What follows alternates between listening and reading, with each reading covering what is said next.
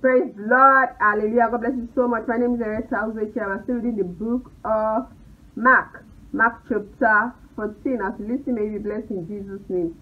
And King Herod heard of him, heard of Jesus, for his name was spread abroad. And he said that John the Baptist was risen from the dead, and therefore mighty works do show forth themselves in him. Others said that is Elias, and others said that he is a prophet, or as one of the prophets. They don't know who Jesus is. They don't even know where to place him.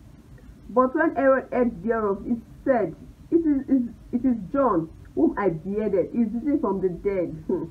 For Herod himself had sent forth and laid hand upon John, and bound him in prison for Herodias' sake, his brother's wife, Philip's wife, for he had married her.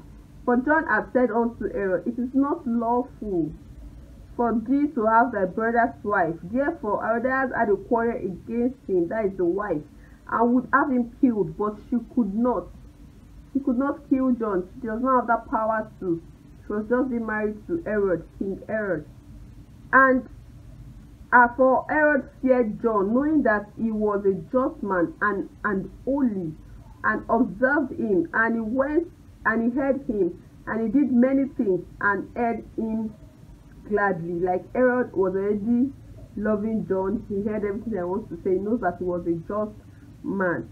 And verse 21 says, And when a convenient day was come, that Herod on his birthday made a supper to his lords, high captains, and chief estates of Galilee.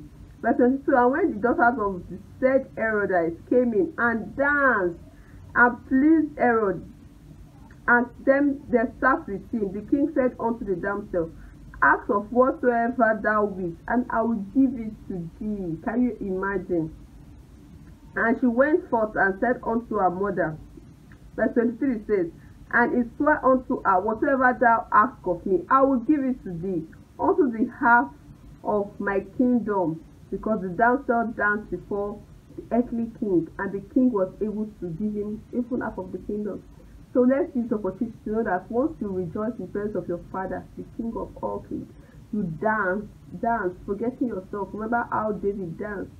Dance and give him praise with all your mind, your spirit, your body, and your soul, just so that there's a gift waiting for you. Hallelujah. God bless you so much. Share, subscribe, let the word of God go out there. God bless you.